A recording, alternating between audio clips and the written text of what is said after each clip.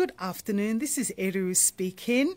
This is the last day of January 2016. Now, if you've had your goals and your plans, you've written them down, you've taken every effort, every step towards implementing them, there's one thing next that is required that needs to be done, and it needs to be done every day if you've not been doing it already. If you trust God, if you know God and you are a Christian, you need to commit your plans to God and He will direct your path, because the Bible says that your help comes from the Lord. So you've written your vision so that anyone who reads it, who sees what you've written down, they can run with it.